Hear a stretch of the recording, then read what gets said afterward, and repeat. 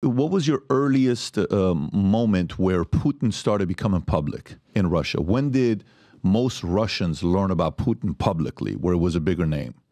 Well, I think, listen, Putin wasn't as, powerful, in 90s, but in 2000s, and I think he started gaining power because I think Yeltsin was, unfortunately, a lot of Russians, didn't like that he was weak, because Russians are kind of taught from early, and even in Soviet Union times, they probably lived worse than Ukrainians if you go to Siberia. They have like Moscow and St. Petersburg, it's country within the country, where they have a lot of wealthy people and they live a different life, but they always oppress regions, take a lot of resources, and people live very, very poor.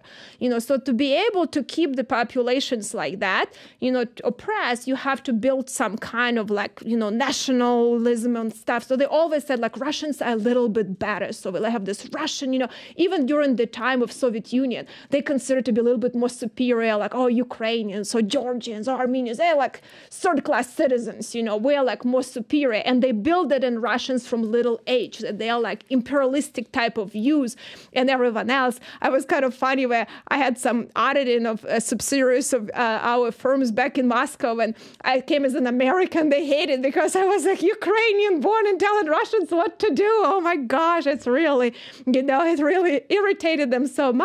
But it was interesting for me when I observed at that time, I haven't lived in that country, when I came as an American, a lot of people in Moscow were telling me, my gosh, Victoria, Putin is taking out power more and more centralizing power. Now he's appointed governors. He's doing this. So he started really accumulating a lot of power.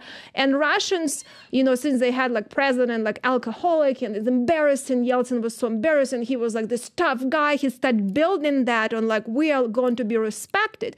And I think West made the big mistake that we didn't take him seriously when he decided he's going on offense. And he pretty much said, I don't care about your defenses, I'm going on the fence, you're not taking me in your club, so I'm going to just cause you headaches. Putin. He did say. So if you like this clip and you want to watch another one, click right here. And if you want to watch the entire podcast, click right here.